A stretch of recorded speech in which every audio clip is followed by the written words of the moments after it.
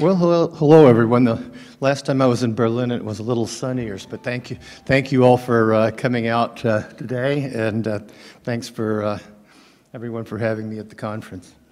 I want to talk today, and I'm just going to not read my paper, but just use use my PowerPoint, and then we can go back to it if anything you want to, the discussion. I, in my program, advise doctoral students some, and we have a number of students who are interested in kind of hardcore philosophy, analytic philosophy, or Kant, or whatever, and a lot of others who are interested in cultural theory and in media studies and so forth. And I have been preparing myself for the day when I have a student that comes in and asks me this. As my advisor, somebody says, would it be all right if I design a video game and submit that as my dissertation? Now, that's a bit more complicated question than it sounds. At first, one might say, well, and I particularly think maybe people in this room might say, well, you know, why not? And yet, I think if I presented that all of our dissertations have to go through the graduate dean, Decant, I think you call them here. And very often you might get this response, not only from the Decant, but from also many of my colleagues, the more analytic persuasion, I would say. And they would say, oh, you can't submit a video game as a dissertation. That would not be philosophy any longer.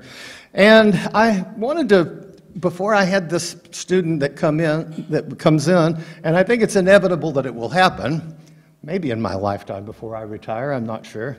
I wanted to be prepared. What would I say to her? And so I started thinking this through a little bit, and I wanted to present here to you where I came out with this, what I've finally decided I'd say, but I'll leave it to the exciting conclusion to let you know what I would tell them, and in the meantime, think through the matter a bit. So the first thing I want to just clarify here is what I think this student is actually asking me. That's important. And I want to distinguish between three different kinds of questions that have to do with the relation of philosophy and computer games. And the first kind of question or issue that I would say I call philosophy in computer games.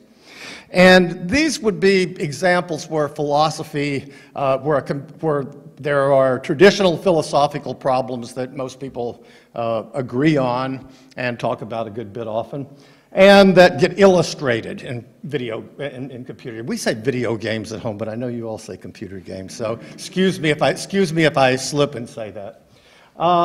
And so examples would be the Tranquility Lane episode, for example, in Fallout 3. Incidentally, one of my favorite games, and I'm very much looking forward to 4. And moral dilemmas that were somewhat pioneered, I guess, by the BioShock series. So that's philosophy in computer games, known problems exemplified. I think Cogburn and Silcox's book is kind of an example, uses computer games like that. Now, the second thing that I distinguish are for what I call philosophy and computer games.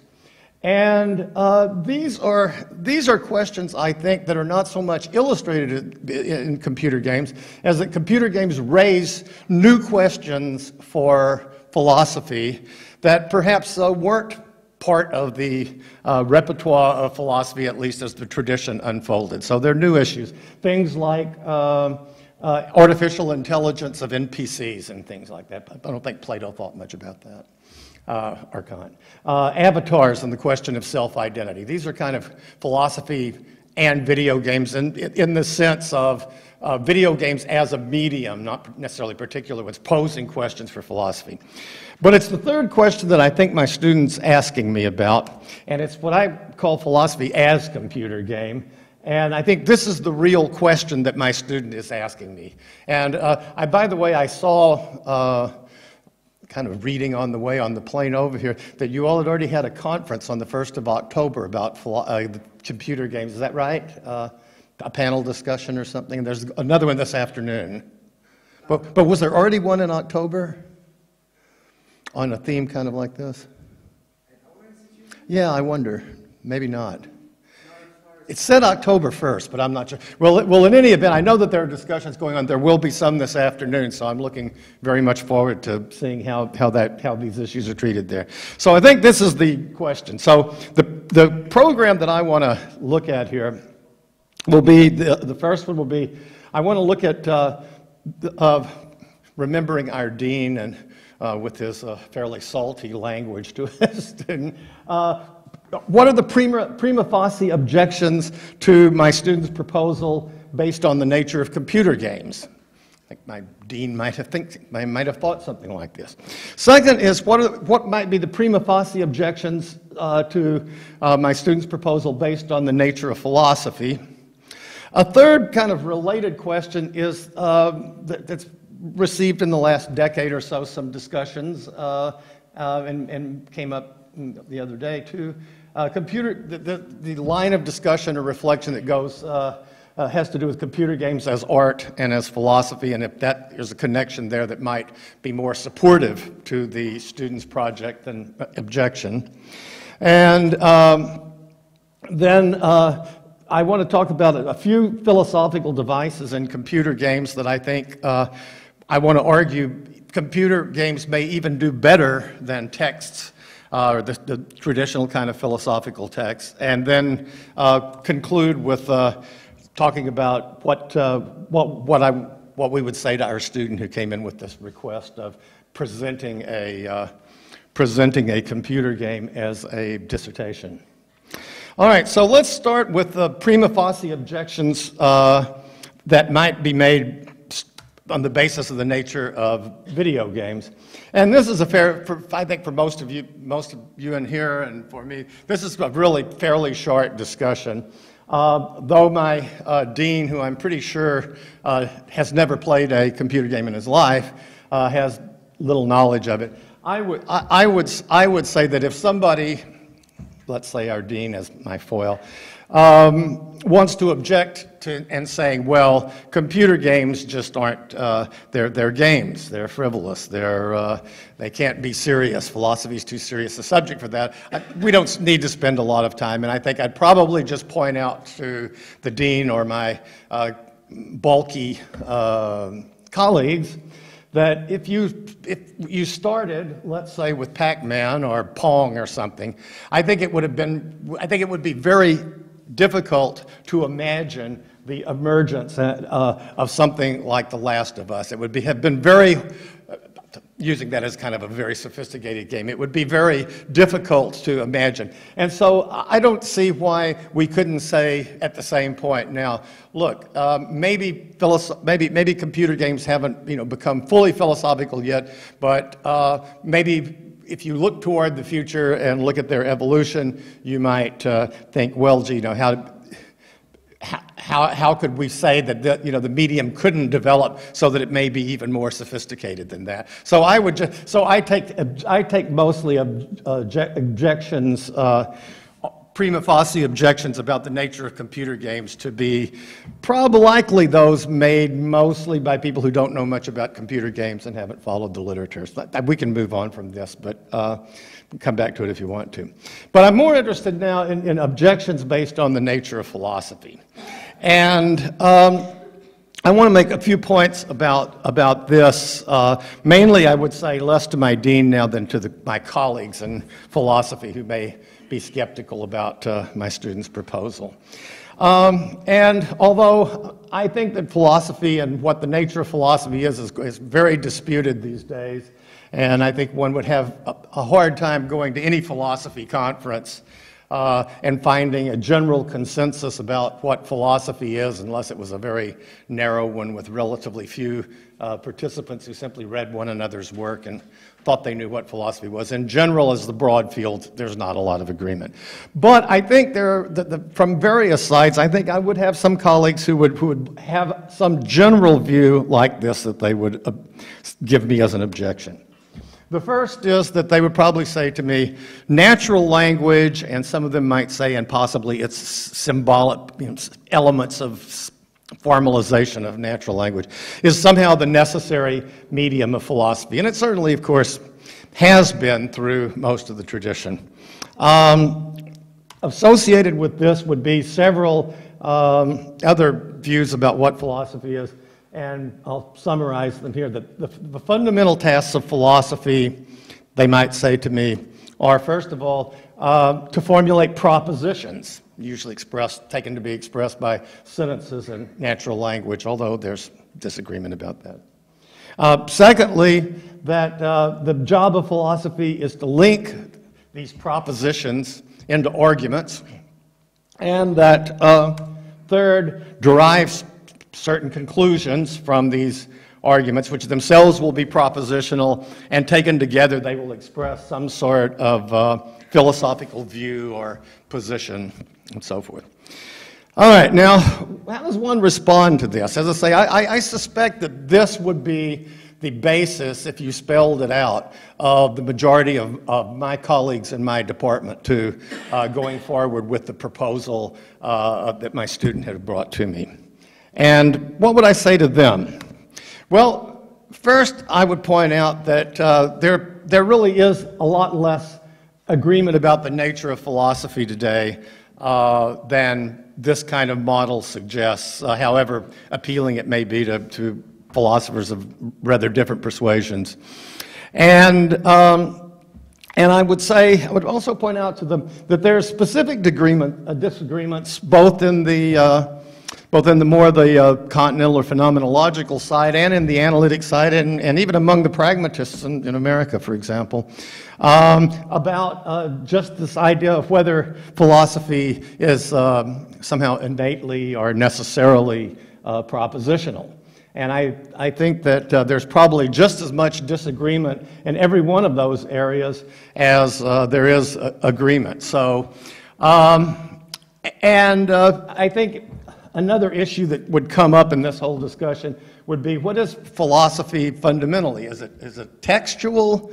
Is it more a kind of activity that can be performed in various ways in different medium? Or if it's some kind of more idealist sort of view or position that someone establishes? And I think there's very little very little agreement among philosophies, even within each camp, about even this basic issue. So what I would point out here really is that although I think these objections lead to some good, interesting discussions, what I'm trying to defeat, or what I would try to defeat in discussing with my colleagues this proposal, would be the idea that somehow these are prima facie type objections. In other words, I would say that you might object to this project, but the basis that you would object on would by no means be self-evident to most philosophers, and therefore really not represent a prima facie objection. So, I guess I would say to them, I'm open to the discussion, but I'm not going to let you just assume that you already know what the nature of philosophy is, or that there's some very widespread agreement about that. So, as I say, to defeat the prima facie part. Well, another way I've thought about this, of presenting it, something like this. If you think, this is kind of a thought experiment. If you think of the range of computer games and you start at one end where you kind of have what we loosely calling a computer game now, but it winds up being simply interactive hypertext. That would be one extreme. I think most of my colleagues would have no problem with regarding that as a legitimate philosophical medium. It's textual, it's pretty much what they do when they read papers and click on links and so forth anyway. So I don't think you'd get any objection of that like that.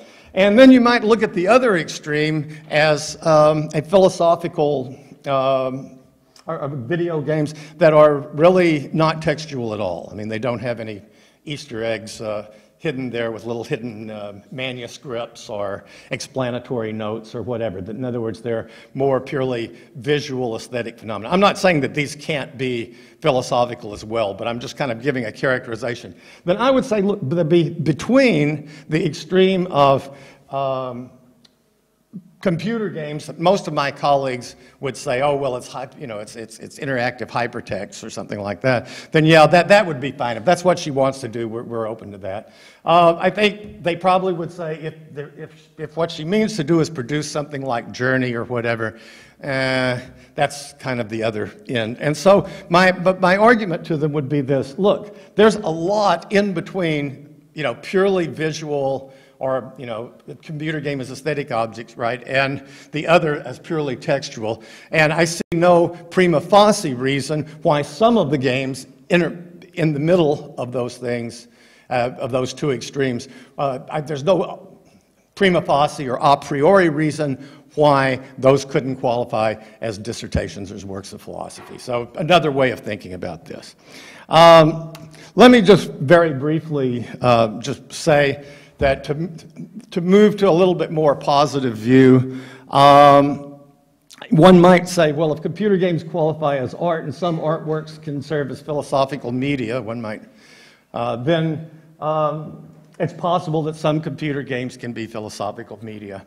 And thanks to one of my anonymous readers who pointed me towards Mulhall's work on film as philosophy, which I'd seen before but never really thought about in this context. So whoever pointed me in that direction, thank you. But I thought this, and this is the case that Mulhall makes. So I'm just quoting directly from him. On film. Film is capable of thinking seriously and systematically about views and arguments properly developed by philosophers in just the ways that philosophers do. That's the important, in just the ways that philosophers do. Such films are not philosophy's raw material. That's kind of like my option of philosophy and in computer games, nor a source for its ornamentation. They are philosophical exercises, philosophy in action. Film as philosophy. Well, I'm somewhat I think this kind of claim needs to be limited a little bit, and I have a number of problems, but I'm going to go ahead with my talk because I only have five minutes left, and just point out that with some reservations, I'm sensitive to this. Let me just move on here. Let's see. I wanted to talk just a moment about some shared devices that I see. So this last argument, let me just very quickly, is that with some reservations, I'm sympathetic to the argument of, look, artworks can somehow serve as philosophy, and I think Mulhall makes a very good case for film, with a few reservations I would make. But then the even more positive, so I think Mulhall is maybe making the case, depending on how you read some of the rest of the book, that, or people like him, that somehow the philosophy can as well be done, let's say, in works of art like films, certain kinds of films, as it can in textual artifacts.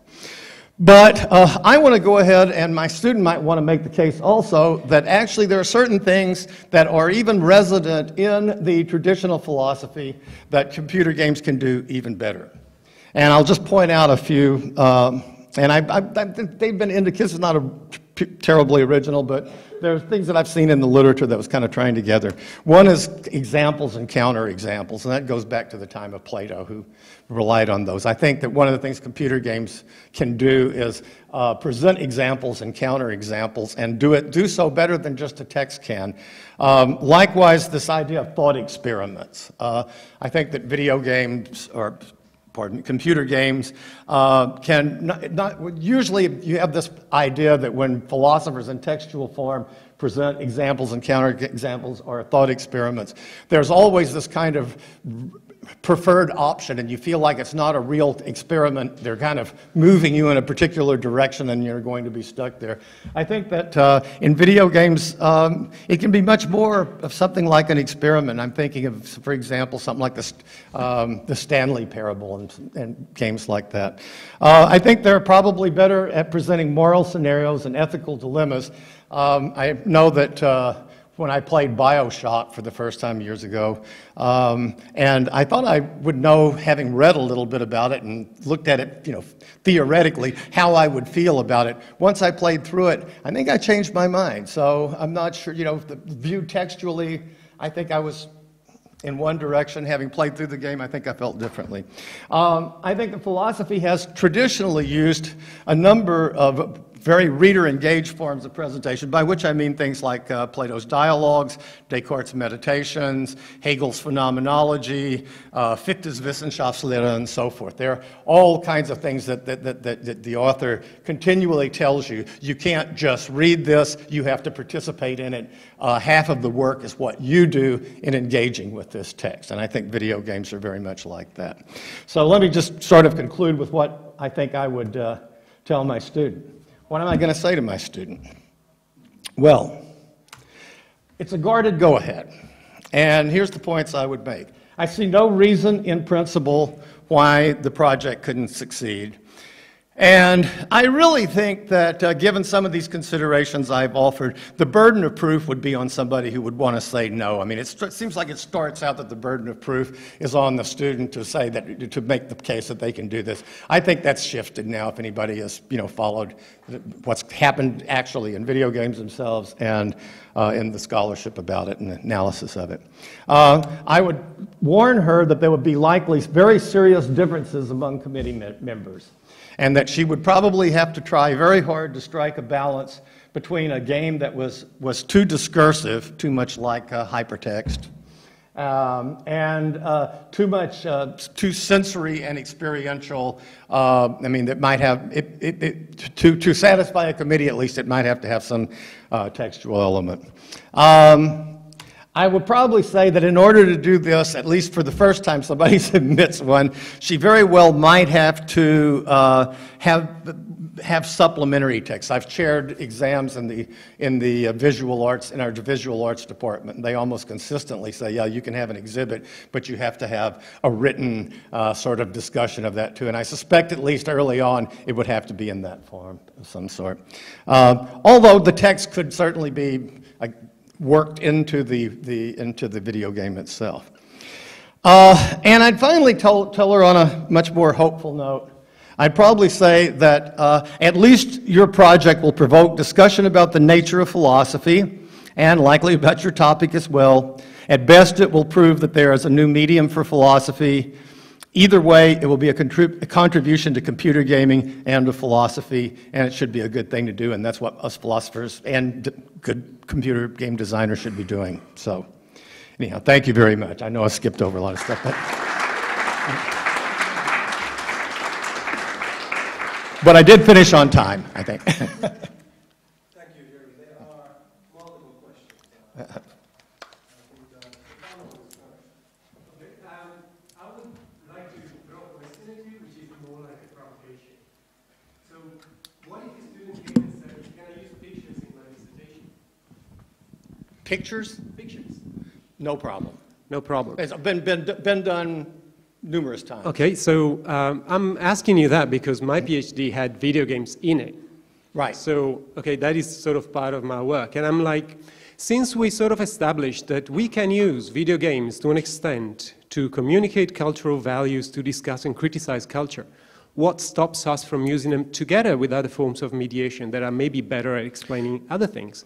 So, for example, and I'm just asking you now, why not using video games when, again, moral dilemma or spatial situations need to be discussed, and then text when textual, or rather, concepts that are better discussed in text should be used. So my question is, why thinking of video game as the sole medium of philosophy, of the ultimate medium of philosophy, when it can already be integrated in a larger mediation of thought?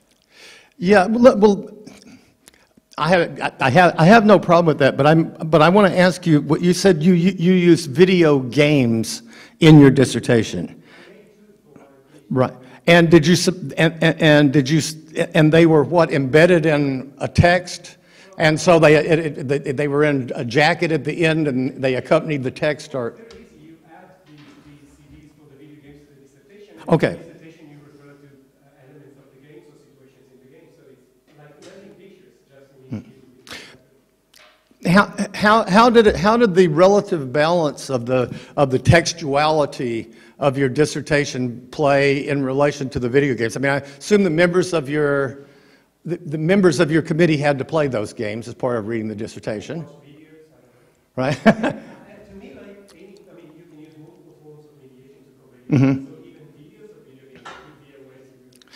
But it sounds to me like what you're describing is not quite what my hypothetical student is asking. What you're describing is something like, with your first question, what art historians have done for many years. They presented a dissertation and they have slides of, in other words, they have slides of what they're talking about. And so it sounds like you've got a textual basis, and then you have illustrations in the form of video games. But I'm asking a more radical question than that. We can talk about it. I'm very interested in what you did, though, because that could be a halfway house that I could use with my cranky colleagues. This is in the same vein as well. This is very interesting, by the way. I also agree that there needs to be a textual basis. I feel very conservative and like an old fart. But I think it's important to distinguish between doing philosophy as computer games and student works. As I often tell my students as well, like, I'm not allowed to grade my ingenious interpretation of your work, because then it becomes too subjective. So you need to have the sort of more objective standard on the side, at least, I would say. Well, that's the question. Do you need to I mean, in other words, do you have to have the text refer back or not? I mean, I think that, in other words, the first comment, I think he's writing a text and then adding video games as sort of illustrations of it. And I mean, I think you're on a bit of the same wavelength on that. Yeah, because how could you grade a game in that sense? How could you evaluate a game because it's going to be a large degree up to your interpretation of it, and you're sort of not allowed to grade it based on your interpretation. Well, there's a difference between art and philosophy here, of course. So as a philosophy dissertation, I would say that you can't do it. Mm-hmm. But I'm thinking, I mean, just as one example, I think with some modding, I would not particularly suggest that my student submits a modded, already existing game as a dissertation. That could get into all kinds of legal problems. But if you took something like the Stanley Parable and did some tweaks or used that as an example, and then said, okay, I want to do a dissertation on free will and determinism. You see what I'm saying? And then did it in a certain way, would one need text with that? One could just say, the student might say to me, look, it'll have text, but the text will be the discussion it generates after the committee has played it. That will be the text. I mean, in a way that Plato might say about the dialogues, look, you know, I'm giving you a framework to generate discussion. The real text of the Theaetetus or something is going to be the discussion that it generates for the next 2,000 years. I don't know. I mean, is that a legitimate image of philosophy that would qualify as a dissertation? It's a tough question. Thanks for the brilliant question. I think it was a brilliant question you opened with. And I just want to add that Columbia University awarded a PhD, a doctoral thesis, based on a graphic novel this year. And it was in education, and it was about the distinction between text and image. And it argued about the So if the medium itself makes a case for the medium, it's a brilliant thing, and I think they were really brave to do that, but I absolutely think it will happen in computer games as well, that somebody just submits a game without text, without written Well, after text. graphic novels, that is the next step, isn't it? Yeah, I think so. I'm pretty much convinced, and thanks for the talk. We have time for one more short question, I think. David. Yeah, thanks for the talk. Very interesting, well organized.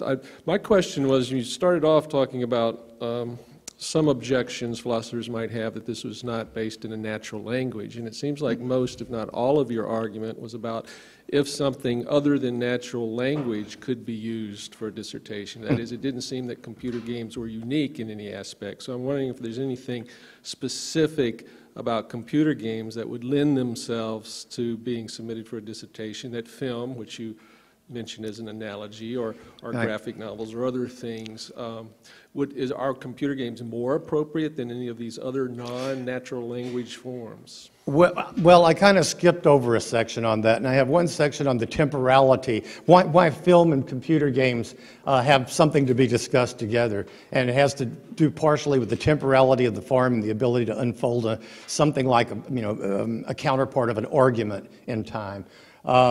Another has to do with the interactive. I mean, many philosophers, whether they believe it or not, talk about doing philosophy and the activity of philosophy as opposed to philosophical texts.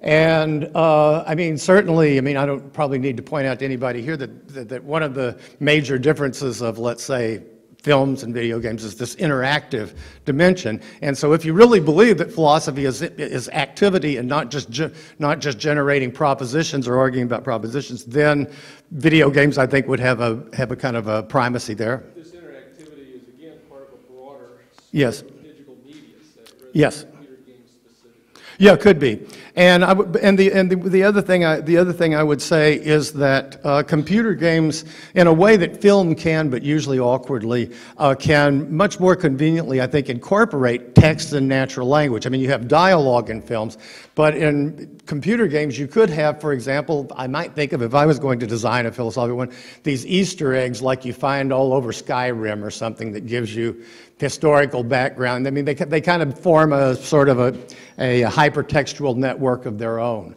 And you could use intra-game written and spoken language to comment on the game itself. So, yeah, I think there's possibilities there that haven't completely been explored yet. Yeah. Thanks. Okay, I think on that note, we have to thank Jere for the presentation.